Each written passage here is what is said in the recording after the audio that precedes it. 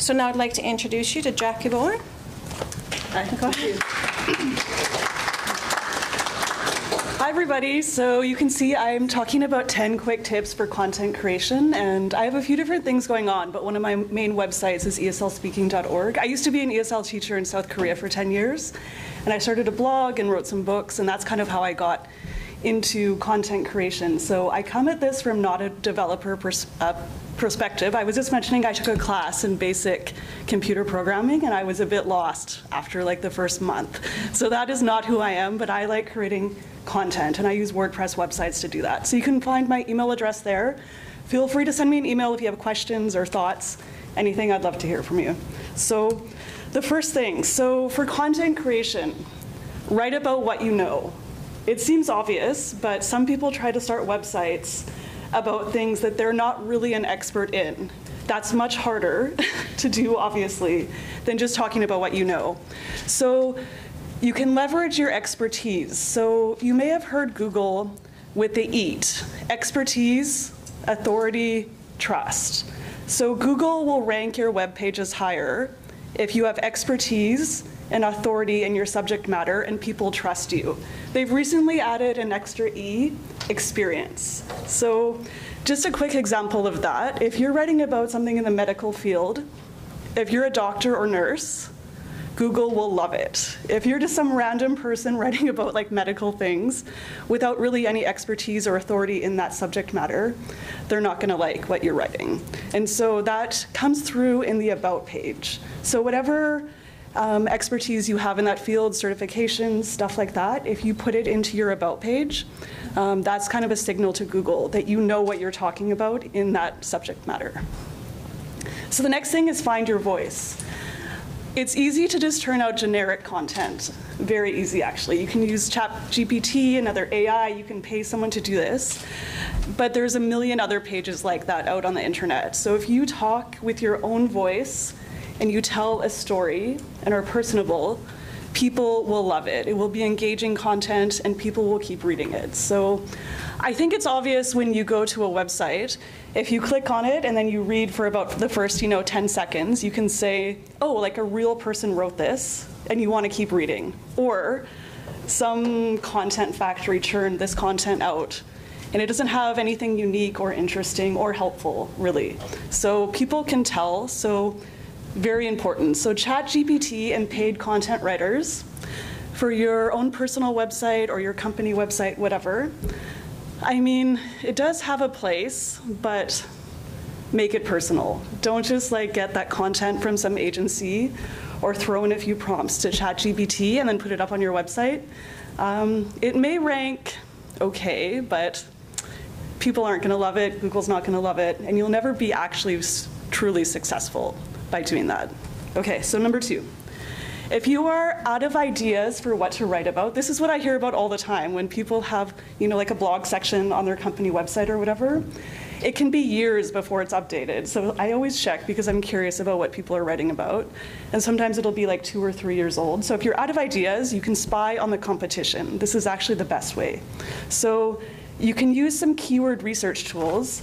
I use Ahrefs. I pay like $100 a month for it, but there's also some free things out there. But I'm going to show you the demo with Ahrefs, just because it's what I use and what I know best.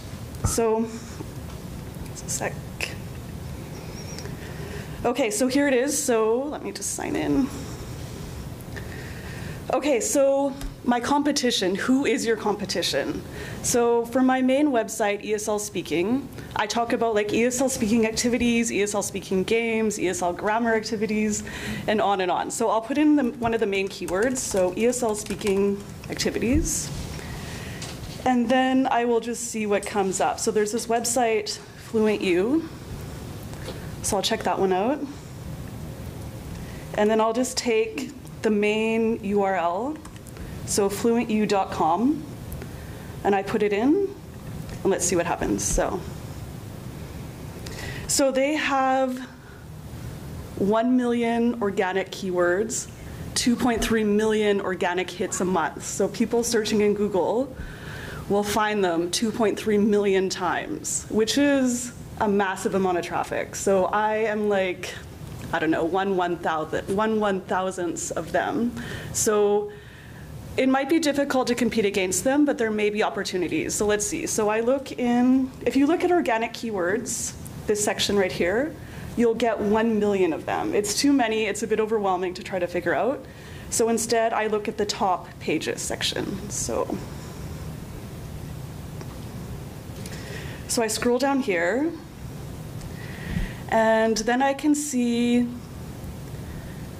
this Easy English short stories. So that gets almost 90,000 hits a month from organic searches in Google, which is a lot. So let's see. So I'll take that page, I'll put that into Ahrefs again. And then in this case, I'll look at the organic keywords for that specific page.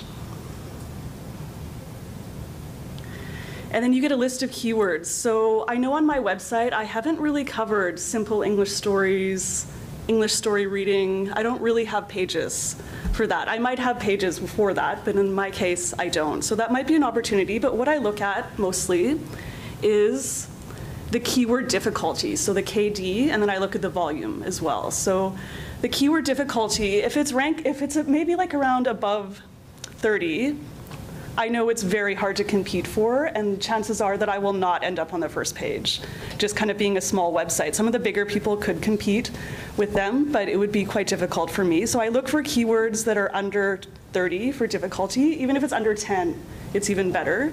So here's one example. Easy English story writing. So let's see. So this page has stories to read, but they haven't talked about story writing. There's nothing on that page. So Easy English story writing, and the keyword difficulty is 0, and they have a search volume of 6.1 thousand. So I know that's actually a big opportunity.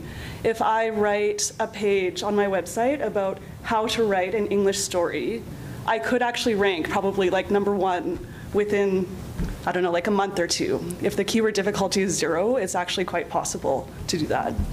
So let's keep looking. Oh yeah, here's another one. So own story in English, keyword difficulty of 5. So that could maybe be a secondary keyword. How to write a story in English, how to write my own story. English writing story, English story. So this page has really not covered anything about how to write your own story. So that's, so that's kind of how I use the competition to kind of see what's happening. So let's see, there might be more. So English books, maybe this How Are You ESL, let's see.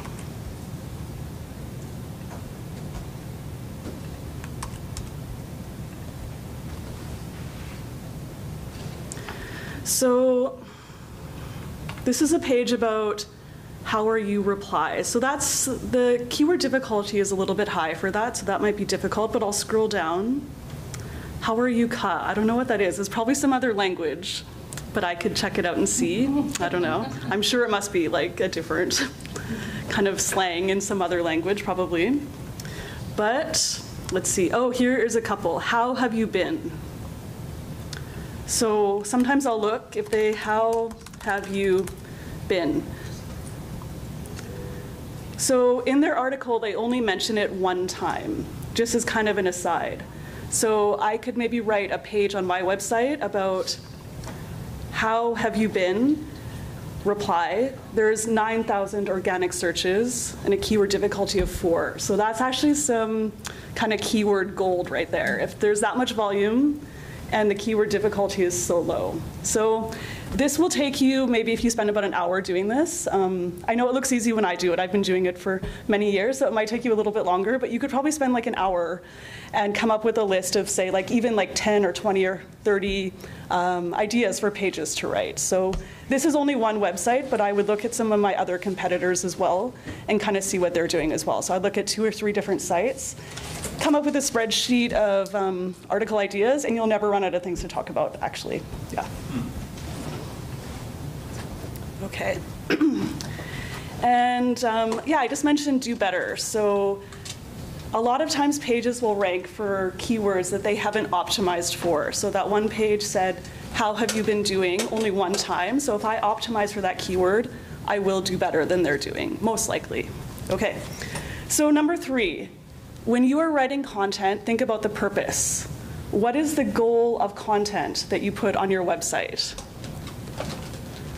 So give me some ideas. Why do you put content on your website?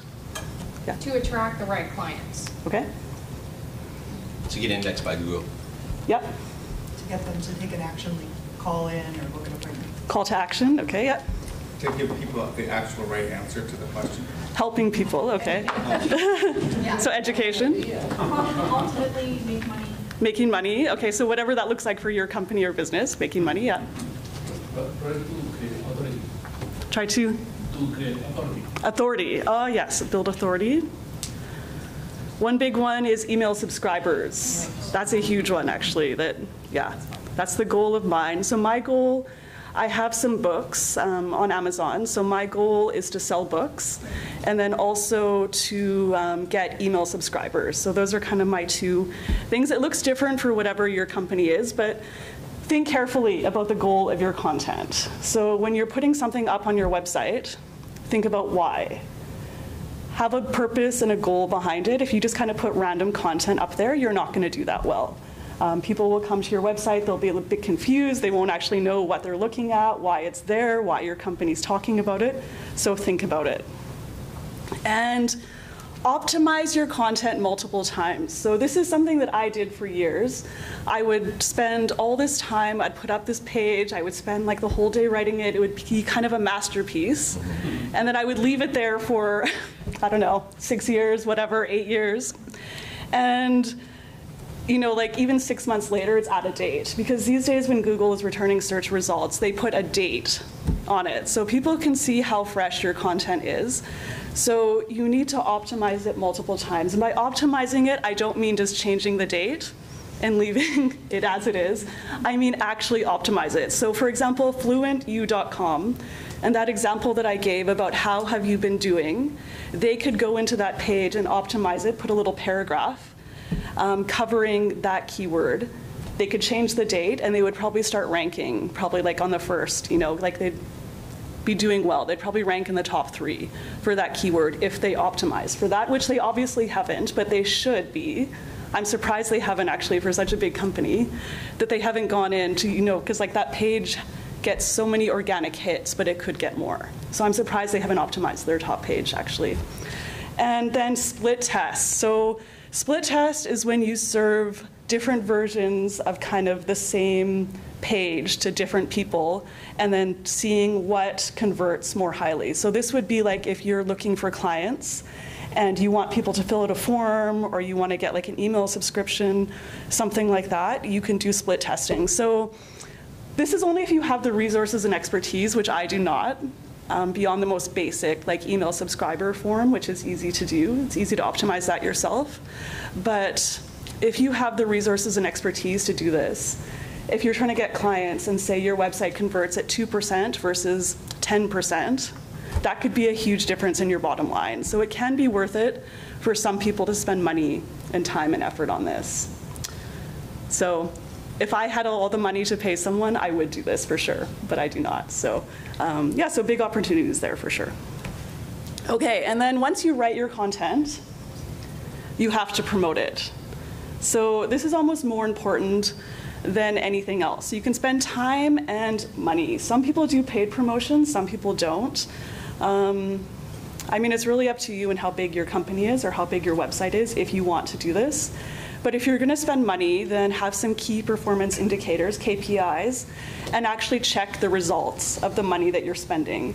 You can throw away a ton of money on Facebook or Instagram or whatever, all those social media platforms, and not actually get conversions or get anything that will make a difference to your bottom line. So be careful with spending money, for sure. And your email list, so you can promote content in your email list. Social media, so promote everything on social media and do it more than once. Everyone has, you know, certain times they're on Facebook or Pinterest or Instagram or whatever. So you can promote it even like 5 or 6 times at different times of the day, different days of the week, on the weekend, on the weekdays, all that. Don't be scared. People don't get annoyed if they see something more than once. Not at all.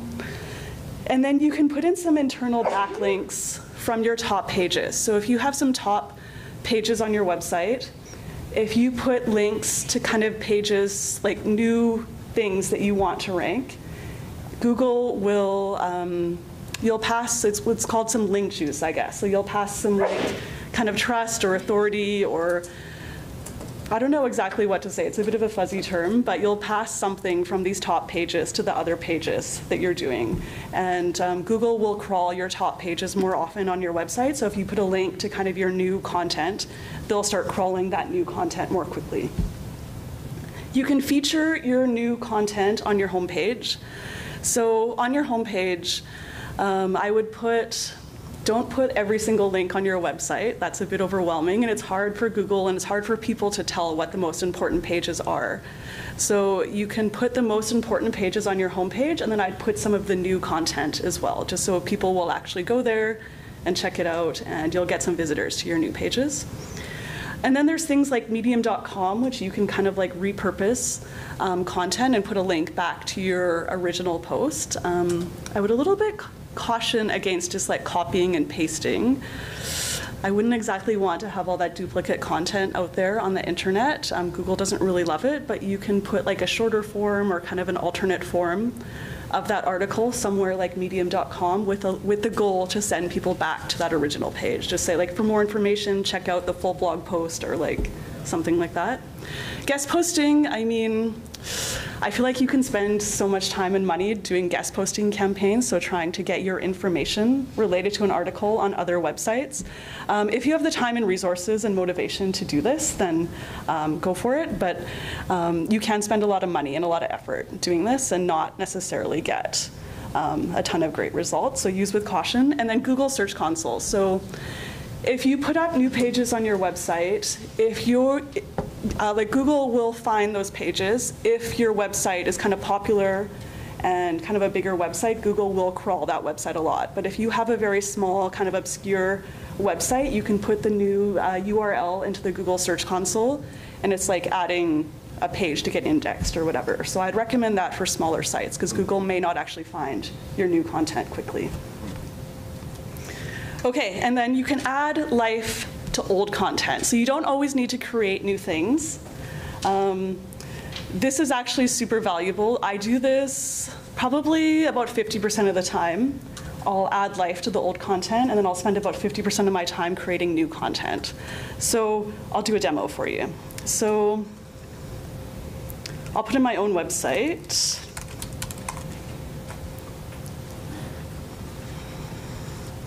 So you can see I'm getting a bit of keywords and traffic, but not nearly as much as Fluent U. Anyway, that's fine. So in this case, I would go to organic keywords. And then you can check what countries get the most traffic. So the US gets the most traffic. So I would optimize for the US market. So in this case, I can do positions 5 through 15.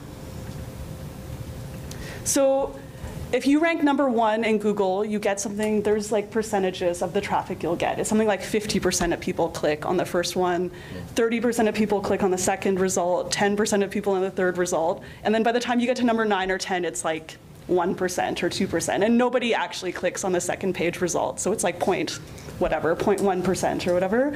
So these keywords ranking 5 to 15, Google obviously doesn't mind them. They think it's okay content, but nobody's actually clicking on it because it ranks too low. So if you can push those keywords like up to #1, 2, or 3, you can actually see some really big gains. So some big opportunities exist. So positions 5 to 15, I still have 2,000 keywords. So that's too many. It's a bit overwhelming. So let's look at the volume. Maybe I'll do a volume of 200 to infinity. So this is monthly volume. Let's see how many results. Okay, I still have 173 keywords, so that's kind of a lot as well. So maybe I'll do keyword difficulty. So from 0, and then a maximum difficulty of 30. Let's see. 147, okay, that's still quite a few. So maybe I'll do keyword difficulty 0 to 20. So that makes it even easier to rank for those words. Okay, 118 is not bad. So I'll look at the things. So for this one, funny, controversial topics. These are pages on your site that are already ranking? Yes. Okay. Yeah. So this one actually, strange, is ranking number 1. Anyway, ignore that one. So math riddles for middle school is ranking, it was ranking number 5, but it's number 3 right now. But math riddles for middle school, I've already optimized for that keyword. So that's like if I put the URL as that keyword, that is my main keyword 100%. So I mean, I probably have included it in the article numerous times. So that's kind of a difficult one to really improve that much, that keyword. So I'll kind of skip that one. But let's see. And then same with like Halloween idioms. I've already optimized for that one. So let me find one that I haven't. Here's a good one. So would you rather food, this or that food questions. So I have not optimized for would you rather questions. I've optimized for this or that questions. So if I go into that page, that could be an opportunity to rank for both of those things, this or that and would you rather. And it's a very similar thing. Let's see. And so then if I have something like silly debate topics, I've optimized for funny, controversial, good. I may not have optimized for silly debate topics, so that might be an opportunity there. Yep. So would you, the hot potato game, you wouldn't do that because it has like high volume, 13. Yeah.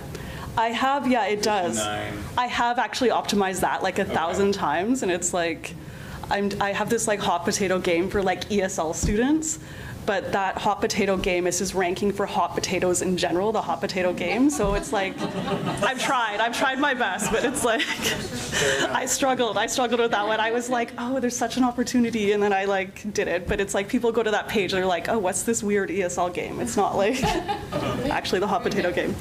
Okay, and then, oh, here's another one. So where was that? Oh yeah, so TEFL vocabulary games. On my website, I generally say things like ESL vocabulary games. So TEFL is kind of just another acronym that I may not have optimized for, actually. So I could go into that article and add some things. So that's kind of how you find the high value keywords. So once you've found them, what can you do? So I would add an H2 or H3 with that keyword that you want to optimize for, then add a paragraph. So add some content related to that keyword.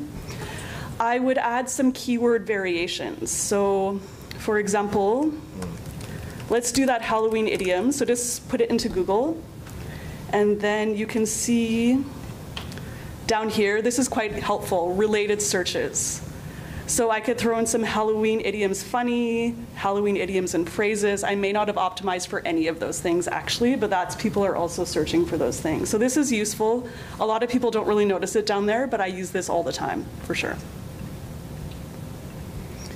Okay, and then I would add some FAQ, at least one of them that is related to that keyword that I want to optimize for. And you can use the structured content plugin if you're not a developer. I don't really love it because I think it slows down my website. But anyway, you can like figure out however you want to put FAQ schema into your website, whatever method you use for that. This is kind of the easy way.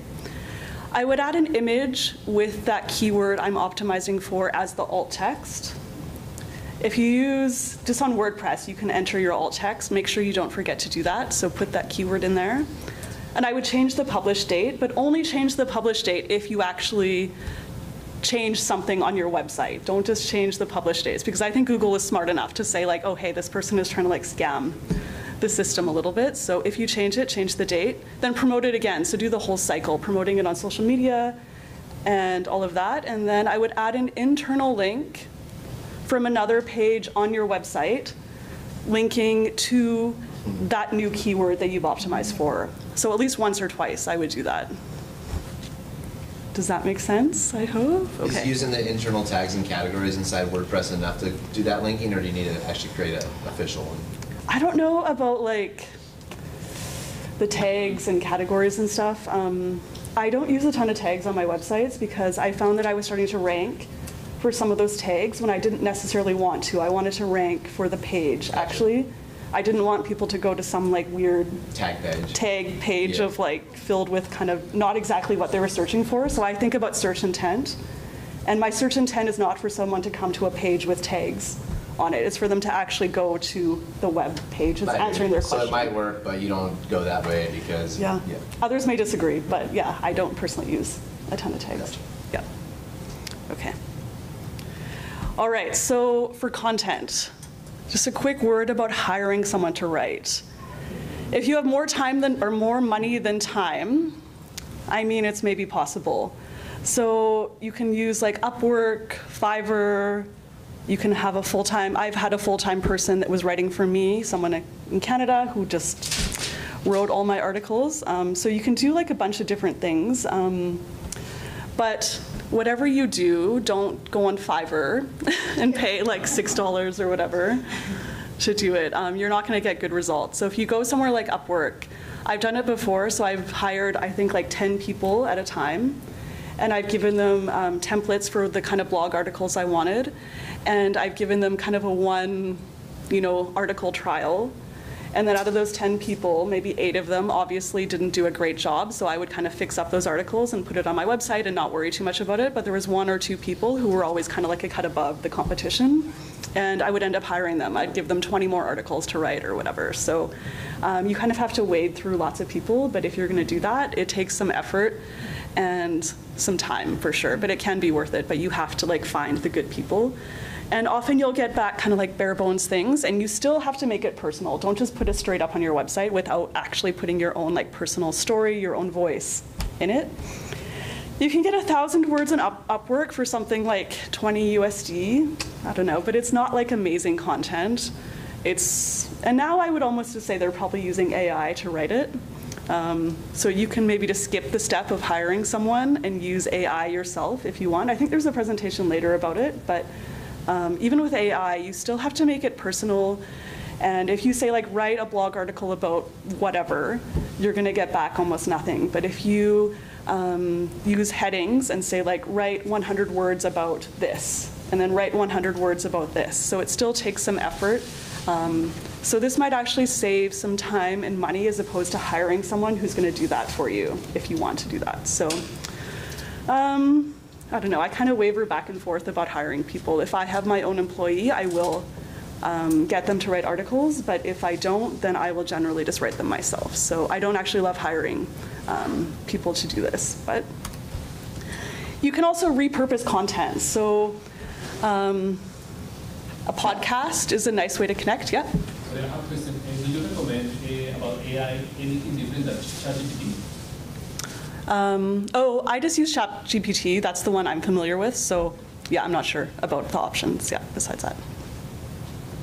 So yeah, repurposing content. So a podcast is a nice way to connect with people on kind of a deeper level. YouTube. So I take all the top pages on my website and then I make YouTube videos. So I have an employee who does this for me. I'm not actually good at that, so that's why I hired someone to do it. So she comes to my house and we film videos, and then she does all the post-production and uploading and all that kind of thing. And then on those videos, put a link to your article 100%. So that is the key. So you want to kind of funnel traffic from your YouTube channel to that page. And Google will love it because it's like directly related to each other. So you have this video that you put a lot of time and effort in. You have this article you put time and effort in. They're both kind of linked to each other. You can put the video into your page. So that's kind of some gold right there if you can do that. But don't spend the time and resources to do pages that Google doesn't love. Only do it for, say, like your top, whatever, 10% of your pages on your website will be worth it. The rest may not be. And if you're getting search traffic from Google on your website, you will get search traffic from Google on YouTube as well. So it's very similar. You can write a book. You can often read, this is actually how I got started writing books. I had a popular website about teaching in a Korean university, and I was the only one talking about it at the time. This was like 15 years ago or whatever. And people would always ask me questions about how to get a uni job in Korea, because it's one of the best ESL teaching jobs out there. And so I wrote a book about it, and I took down all the content off my website. And then when people would ask me questions, I was like, oh, I have a book. It's $2.99 on Amazon or whatever. And that's how I got started. So I mean, it's possible to do, so Amazon KDP. And then if you have a book, you can also put a link back to the web page. So The key is putting it up top, so if people do the preview in the ebook version on Amazon, and there's a link back to your web page, they don't necessarily have to buy the book. They can just see the preview and then click on the link through Amazon without buying it. You can do a lead magnet. So if you want to get email subscribers, just offer something of value, and people will give you their email in exchange for that. You can do Medium, another thing, but put a link back to that original content. SlideShare, put a link back, etc. So there's a million different ways, if you're putting time and effort into making this content, there's a million ways to actually repurpose it and turn it kind of into something else. So number 8, original content is king. Original research, roundups, case studies. Who can do this? Likely you. It's hard to pay someone to make this kind of like high level content, but this is actually what people love and what people want when they're going to the internet. So, but you have to be an expert in that subject matter that you're talking about in order to write this generally. And it does take some time and effort, but if you're gonna spend time and effort and money, this is what I would spend time on. All right, number 9, so keyword cannibalization is a real thing, and it's a big problem on a lot of websites, and a lot of people don't even know what this is actually. So what is it?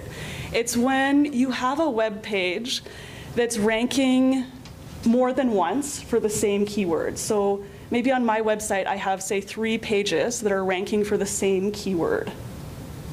Does that make sense? Google doesn't like it. So for example, maybe I have like ESL grammar activities, and then I have an article about ESL grammar activities. I have an article about ESL grammar activities for teens, ESL grammar activities for kids, ESL grammar activities for adults. I would have 4 pages ranking probably for ESL grammar activities, but none of them will actually do well because Google is confused about which page to actually rank for that keyword. So it would probably be better to do one main page, ESL grammar activities, and then put subheadings for kids, for teens, for adults on that same page. So I would do regular content audits yearly at minimum. So let me go back to my page. So you can go to, actually let me just start over. So it's easy to find in a tool like Ahrefs. So go to organic keywords, and then underneath this filter thing, you can do multiple URLs. And then you can see, let me see. Let me find a good one. So this one here, hot debates topics. So I have this page, hot debating topics. Then I have this other page, funny, controversial, good debate topics. So they're quite similar. However, this one is ranking number 15, this one is ranking number 20. Neither of them are doing that well for that keyword, probably because Google thinks I have multiple content, or I'm trying to rank twice for the same keyword. So what I would do, hot debate topics, this is obviously the one I want to rank, the number 1. My URL is hot debating topics. So I would leave that, but then on the second one, I would delete any word hot, hot, hot, hot. I would delete them all, and then hopefully I will start to rank more highly for this one, and hopefully this one will drop off from that keyword. Okay. So, okay, I'm gonna move on. I just got the 5-minute warning. So anyway, do a content audit and make sure that you're not ranking twice for the same keyword. What to do, you can remove the keyword, so that example I gave you was very simple, or you may want to delete some posts and redirect, especially if one page is getting 0 traffic. It's not a bad thing to do that, yeah? You take the content from the competing post and integrate it with the Sometimes. Yeah, sometimes I've just cut and pasted. It kind of depends on the situation. Other times, if it was just crap content that I had from like years ago, I just will delete and like forget about it, so yeah. But don't be scared to like delete pages that are getting no traffic and that are actually terrible. It's actually hurting your website more than helping your website. All right, let's get technical. So technical SEO is not really my expertise, but here's a few basics of it. So I would put the main keyword that you're trying to focus on, say 4 to 5 times per 1,000 words in that web page. And then I would use 2 to 3 related keywords, maybe each 2 or 3 times per 1,000 words. So optimize for the main keyword, but then also put some keyword variations. So for example, ESL grammar activities, I might use TEFL grammar activities, I might use ELL grammar activities, so all the kind of different acronyms. So whatever that is for your industry. And then Matt Diggity, he's kind of the king of SEO. He calls these things the 3 kings. So the title, the SEO title, and the URL. So he says to put slightly different variations of your keyword, like in each of these. So not exactly the same, but a little bit different. So if you use something like Yoast SEO, you can easily put the title and then the SEO title can be different. It's possible. Or if you're a programmer, you could do the same thing as well. I would put the keyword as the image alt text. Use short paragraphs. People do not love walls of text, so this is just something to keep people on your page longer. They do not like walls of text, and they'll just click away within seconds. And use liberal use of H2 and H3, and H4 is kind of getting too small and most people don't really use, so organize your content by H2s and then kind of subheadings as H3s. This will help Google and people to understand what your content is about. Okay, let's get technical, part 2. If you make a YouTube video your own, if you're not just like cutting and pasting from someone else, but make your own YouTube video about that content, Google will love it. Put internal links to the content and then also from the content. So I think of it as kind of this like strong spider web. So if there's like links everywhere on your web page, it's a strong website. If there's just one page that has no links to, no links from, it's an orphan page, it's not strong at all, and it probably won't rank. So you just kind of want to send people around your website. You want Google to understand how content is related to each other on your website, and you do that through internal links.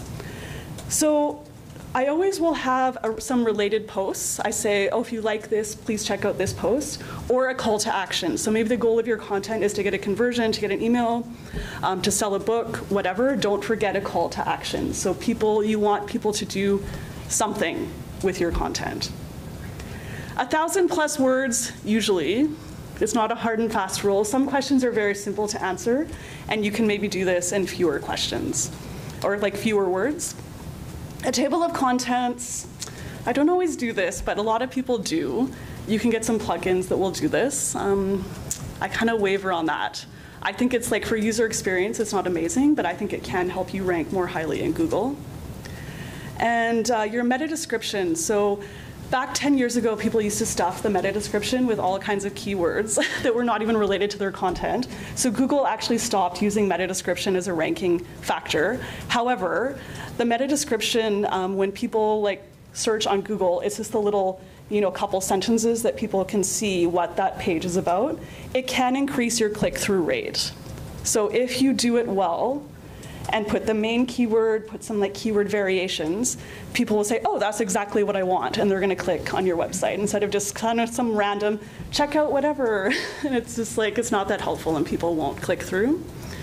And then I would also put 1 to 2 outbound links, but don't put them to your direct competitors. So put them to something like maybe Wikipedia or the New York Times or like some big authority that's not really related exactly to what you're doing. Like on Wikipedia for all my ESL teaching and whatever, like English learning stuff, like Wikipedia is not an education website for that kind of thing. So if I link to an article they have about something, it's not like they're gonna like start outranking me suddenly for that thing, because it's not actually what they do.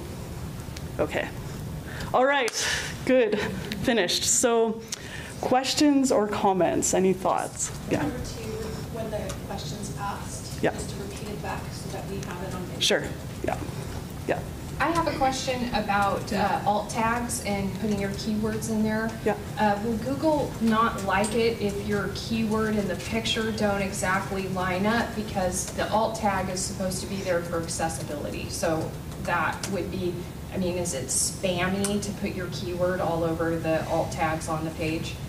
I mean, kind of. Okay. But however, I would put a picture that actually does reflect the keyword as a way around that. Yeah, like I wouldn't necessarily just put some random picture and then my main keyword, but I actually would like how I do it is I go into Canva and then I kind of have some templates that I use or whatever, and if I want to rank, say for ESL grammar activities, I'll write in my picture ESL grammar activities and then have some people studying English or whatever. So yeah, I'd make a related picture, but that's easy to do. You don't need to do like very different things. All right, thank you. Yeah. Do you have any recommendations for alternatives to Ahrefs? Ahrefs, a lot of people. That's free. Lower price. Well, this is $99 a month, but I think you often get what you pay for, and you can use, there are some free ones, like I think Moz has a free one maybe.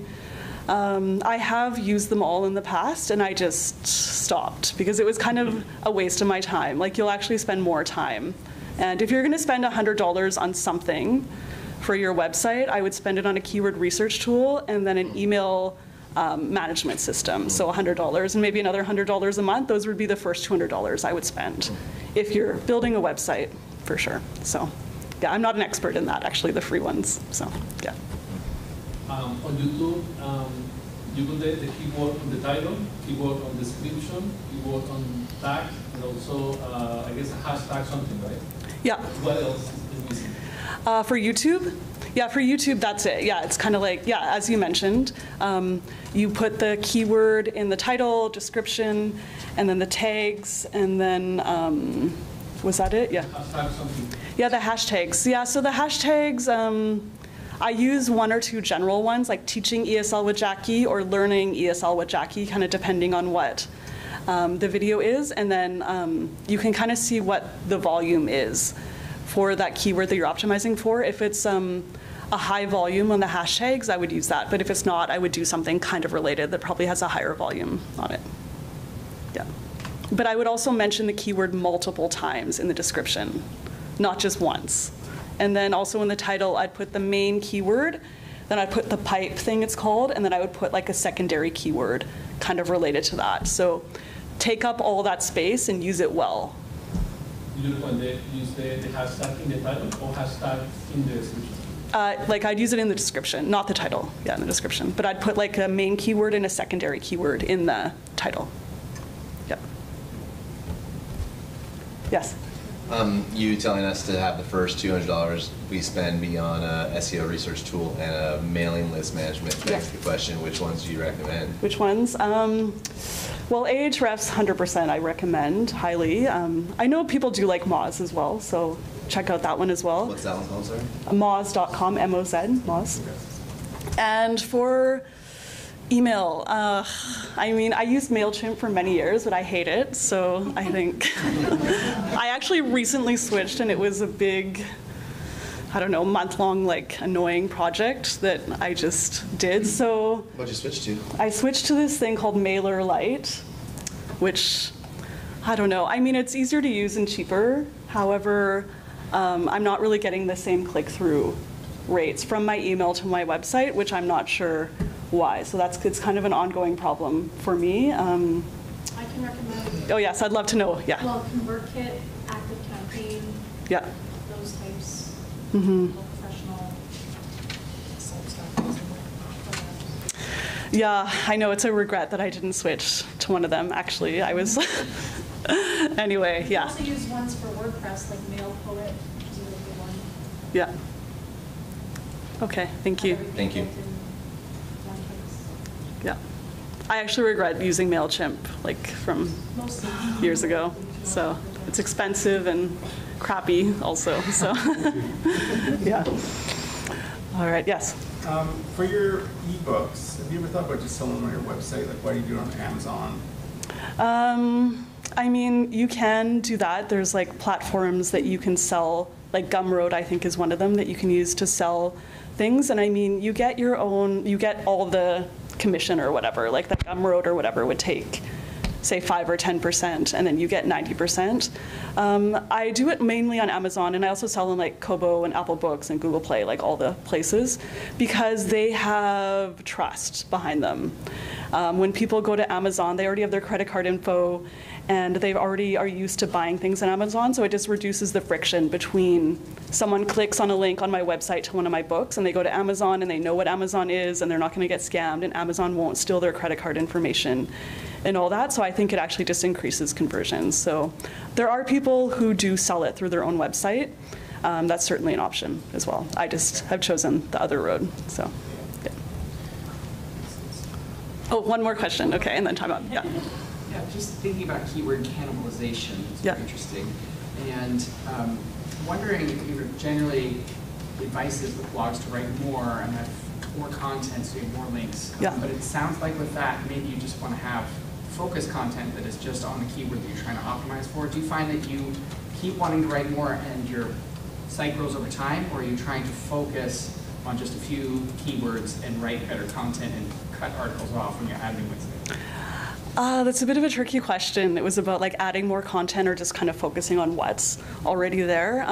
I generally will focus on what's already there and just optimize it until it's like that hot potato thing. Like I can't optimize that anymore. Like it's already, I've done all that I can do. So once I kind of reach that point, then I will add another topic cluster. So the kind of the topical authority. So I think like that whole debate topic thing, I had nothing on my website about that until say like 6 months ago, and I saw other people getting a ton of volume and a ton